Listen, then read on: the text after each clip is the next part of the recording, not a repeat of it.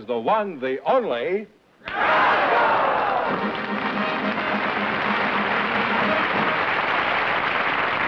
Well, here I am again with a chance for each of our couples to win up to $10,000. And if any of them say the secret word, they'll win an extra $100. And the word tonight is room. Groucho, we have Dolores Bloodgood and a gentleman whose only name is Feroci. They're very anxious to talk to you. So, folks, you go in, please, and meet Groucho Marx. Welcome to You Bet Your Life. Say the secret word and divide an extra $100. It's a common word, something you find around the house. Dolores Bloodgood and Feroci. Is that all there is to it, just Feroci? Yes, just Feroci. That's your name, Just Feroci? Yes. Huh? That's a strange name. How'd you get the name Just? Well, my mother named me. And you're Dolores Bloodgood, huh? Yes. How long have you been married? Almost a year. Would you like a chair or something? Oh, no, thank you. You all right? When are you expecting this little child? In about 3.5 months. I just need some reassuring, you know. If there's anything you want, like strawberries and pickles. If you need any pickles, just yell for Fenneman. He's pickled half the time. Now, Feroci, what part of Vermont are you from? No, I'm not from Vermont. You're I'm not? from Bombay, India. Oh, I see. Well, what brought you to this country? An elephant? No, I came here for lecturing. Oriental philosophy, American citizenship. Now, most lecturers claim to be an authority on some specific subject. What is yours, particularly? Well, I call myself a social engineer. Uh-huh. And what do the other people call you? You're a social engineer? Well, Yes. This is a new kind of a racket. Does that have anything to do with social engineering? Whatever that is. I mean, how do you do social engineering? Well, you by tried means something? of tranquilla. Tranquilla? Yes. In other words, you're a Milltown salesman, is that it? What's tranquilla? I assume that's something spelled backwards. Well- What is it if it's spelled frontwards? Tranquilla is, I feel that in times of today, troubled and hectic times, Oh, well, there's nothing to worry about. What is there, for example, for anybody to worry about? I feel that it's very appropriate to give music and poetry with a musical therapy and to heal the people with tranquilla. Could you do a little tranquilizing now? I would have to have a little musical background for it. Well, how little music would you need? Because if you need very little, we have the group out here that can take care of it. From dawn till darkness, through day or night, from twilight to moonlight, all through the night I am with you. In thoughts and speech, in words and deeds, in all your work when help you need, I am with you. In your time of trial or time of love, when your heart cries like the cooing dove, I am with you. I wish I was with them, huh? When you're...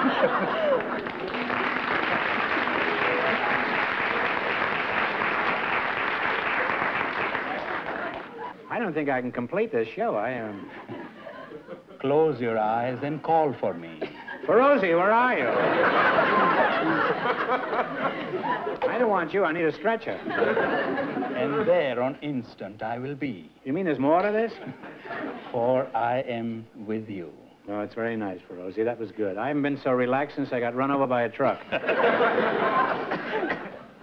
Wake up, Dolores. Company's coming, and it's later than you think, huh?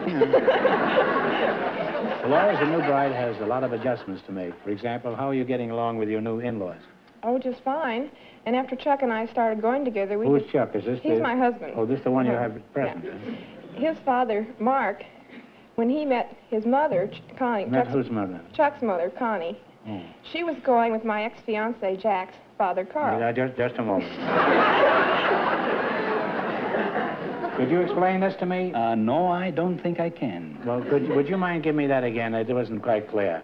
The man that you originally went with married your mother? No, my ex-fiancé's father was Your ex-fiancé's father? was going with Chuck's mother when Chuck's father met Chuck's mother. That's something like, how many Chucks would a woodchuck chuck?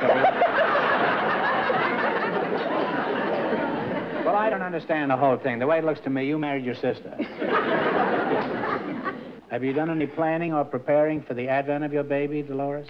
Well, I read some books, and then I bought a couple of dozen of B29 baby diapers. What kind of diapers? B29. So that's what happened to those old bombers.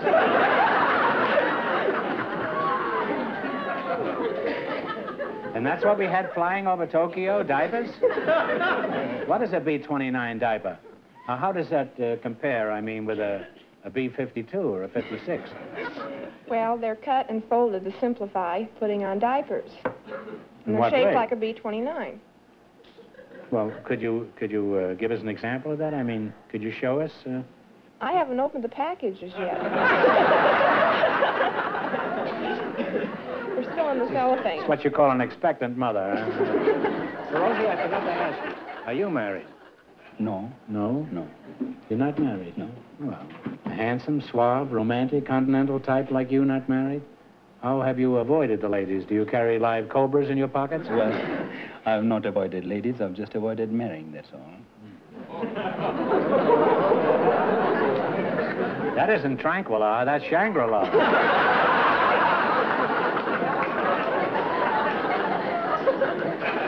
Well, I hate to break this up, but it's time for you to win some money. Now, Dolores, you're a real charmer, and remember, name the third one after me. Now, let's play You Bet Your Life. You selected state capitals. If you miss 2 in a row, you're out. If you get 4 in a row right, you win $1,000. What is the capital of Indiana? Indianapolis. That's right. You have one right. What is the capital of New York? Albany. Albany is right. You have 2 right. What is the capital of Illinois? Springfield. Springfield. And what is the capital of South Dakota?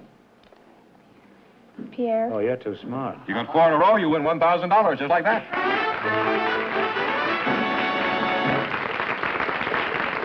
Now you've won $1,000. You can keep it and quit, or else you can come back at the end of the show and try to double your money. You may even get a chance at $10,000. So go over there and sit down and think about it. No matter what you decide to do, thanks for being on the show. Thank you so much. A little louder. Well, Groucho, Leroy Huff and Esther Friesen are waiting to talk to you. So, folks, you go in, please, and meet Groucho Marx.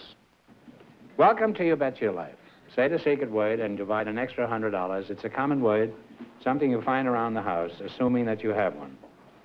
Now, your name is Esther Friesen Leroy, is that right? No. Esther Friesen, huh? Just Esther Friesen. Esther Friesen and Leroy Howe. Is that right? No, that's Huff, Groucho. H-O-U-G-H. How can it be Huff? It's spelled H-O-U-G-H. Well, B-O-U-G-H is bow, isn't it?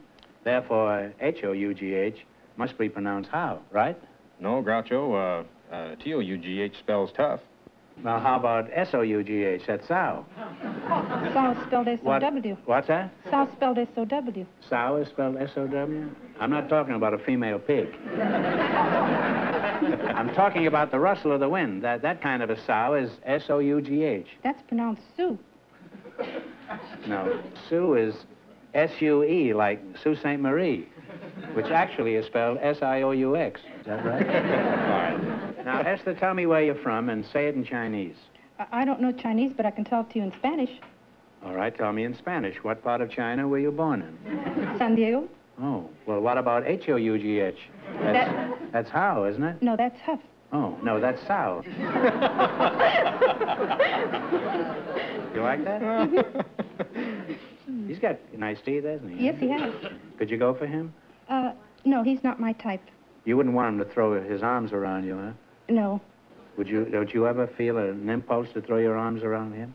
No, not around him. Around me? Uh-huh.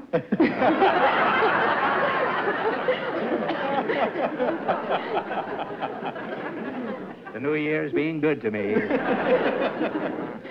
But we'd have to be in a room all by ourselves. Well, I would hope so.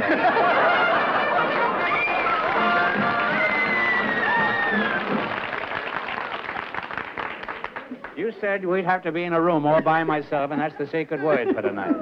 So you get yourself $50, and your friend here, whom you despise, he gets 50. All right, back.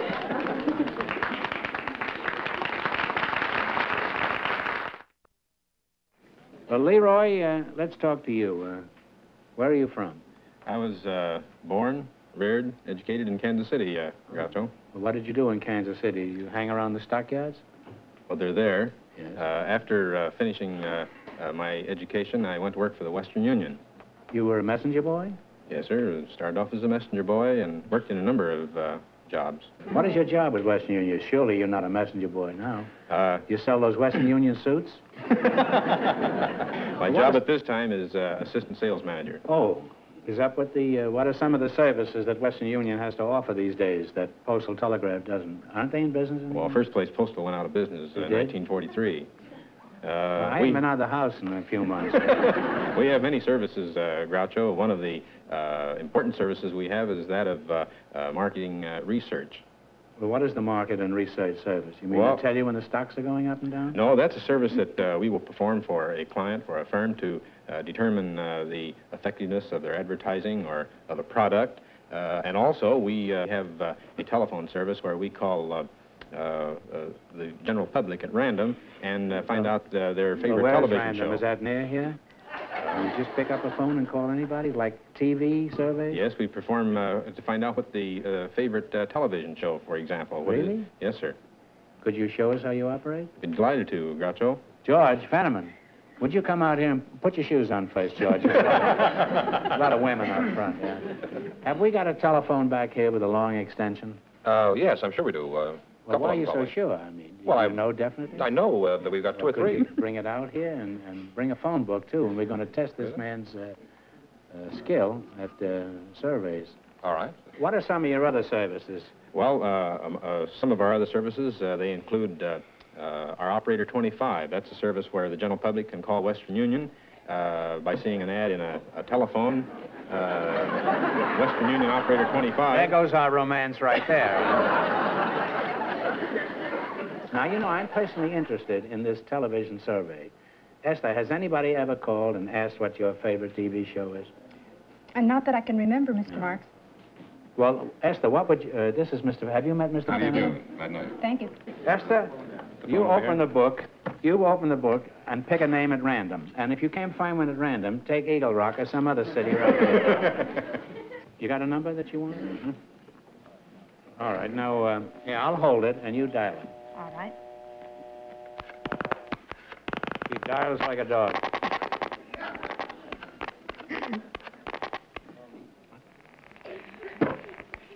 Hello. Oh, no. Hello?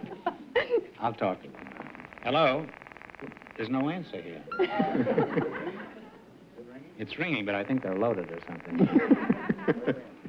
It's gone 4 times. These, what did you try a bank that closes at 3 o'clock? No, I took a name, Mr. Marx. No, this won't do it. You'll have to try it again. I haven't used the phone much. We use... Bless you. We have a pigeon at our house. Delivers on my mess. You got another number? All right, give it a try now. Huh? 7881. Huh? Mm-hmm.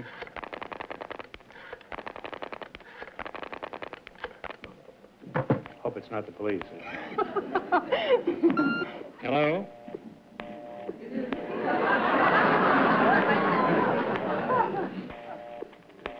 It's busy. That means there's a woman on the wire. Okay, I have one. All right, try it again. Yeah. Wouldn't it be awful if nobody was home? All over America. Can you all hear this out there?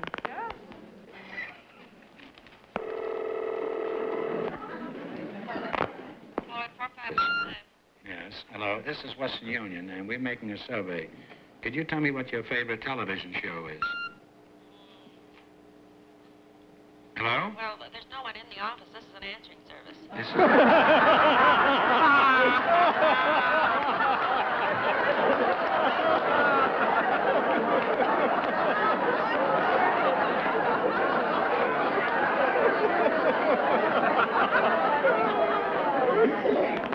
I guess nobody is home in Los Angeles. Oh, we try one more. I hope you kids out there have no place to go tonight. This may take months.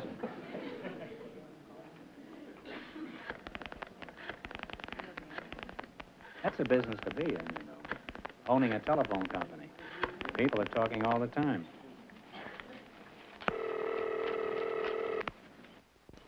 City jail on Hello. Hello. Hello? Mrs. Smith. Hello? This is Western Union. We're making a survey. Could you tell me what your favorite television show is? Well, I just recently got a television set, a brand new one. And what show do you like the best? Well, I'm new here in Los Angeles. I've only been here 3 months. Yeah. I'll have to just think about it a minute. I really like science fiction theater. Very good. Science fiction theater? Science fiction theater. It's one of my favorites. Do you ever watch Groucho Marx? Very seldom. I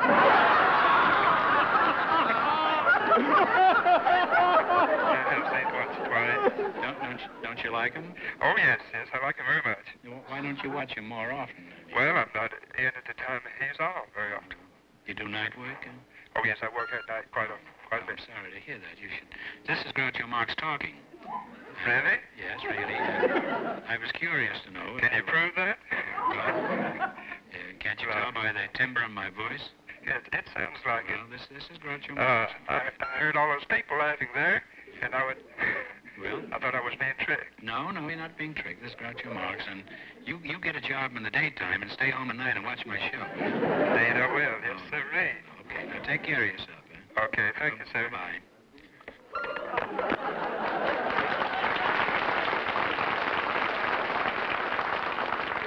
You did like the show. All right, we'll try one more call. And Leroy, this time you do it, huh? Yeah. Now, wait a minute. I'm going to write down a number, and I want you to call it. Okay?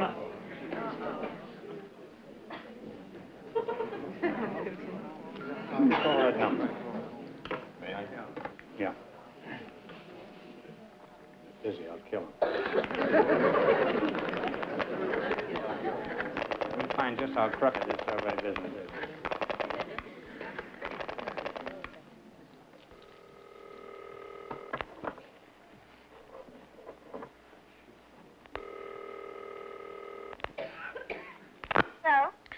Good evening. This is the Survey Department of Western Union calling. Would like to find out just what is your favorite television show? My favorite television show? Yes. I like You Bet Your Life. Why do you like that show? Well, mainly because my father's on it. And what is your name? What is your name? Melinda Marx.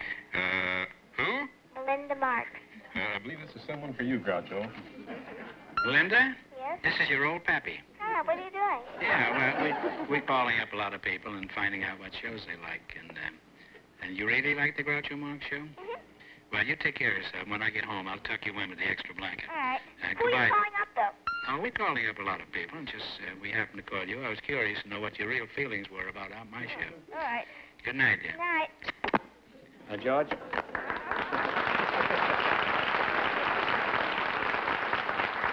I want you to take this phone out and have it gold-plated. It's a very honest telephone. You get very honest surveys when you use this phone. And George, have Melinda gold-plated, too, while you're at it. Now then, we're ready to play You Bet Your Life and see if you can win some money here. You select the cities and small towns of the United States. If you miss 2 in a row, you're finished. If you get 4 in a row right, you win $1,000. Now, in what state are these places? Madeira, Mariposa, El Centro, and Placerville, or Placerville? California. Placerville. California is right. You have one right. That was pretty easy, wasn't it, huh? No. Well, it was for me, because I was born in Massachusetts. Now, here are the places. You tell me what state they're in. Kissimmee, Jacksonville, and Fort Myers. Florida. Florida's right. That's right. That's right. You have 2 right, 2 more right, and you'll have your $1,000. In what state are these cities and towns? Winchester, Rock Island, Vienna, and Cairo. Illinois. Illinois is right. You now have 3 right. Get the next one right, and you'll have $1,000. Now, here are the cities and towns. Pawtucket, Lakewood, Quonset Point, and Central Falls. What is the state? Rhode Island. Rhode Island is right. You got 4 in a row, you win $1,000. Win $1,000. Now you won $1,000. You can keep it and quit, or else you can come back later and try to double your money. You may even get a chance at $10,000. So go over there and sit down and think about it. No matter what you decide to do, thanks for being on the show. Thank you, Groucho.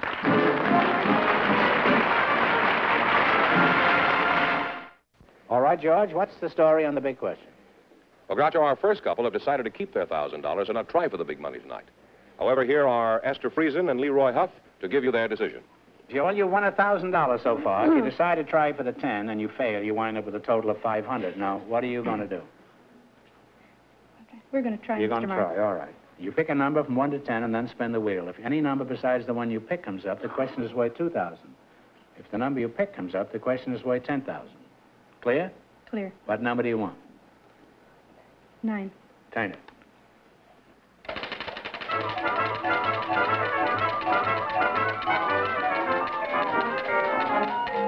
Sorry. Oh, it's going to be close. It's going to be close.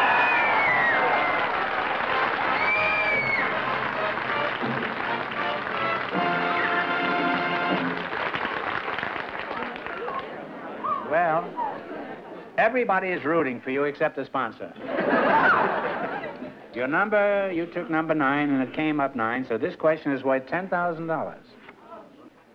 In ancient Greece, so the story goes, a cynical philosopher toured the countryside with a lantern, looking for an honest man. For $10,000, who is this famous Greek? Talk it over. Easy.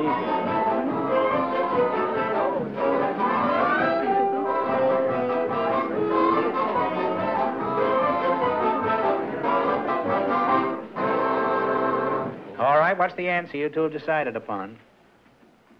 We're just going to have to guess. Neapolitus? No, you should have known this. I know It's Diogenes. Oh. I'm sorry you missed it. We really would like to have lost the money. Would you? Yes, we would have. But anyway, you wound up with $500. That isn't too bad. Congratulations, and thanks for being with us. You won $100 in the secret word, too, didn't you? No, just 50. Oh, well, each 50. So Yes. you got a total of $600. It was fun anyway. Well, thanks anyway for showing.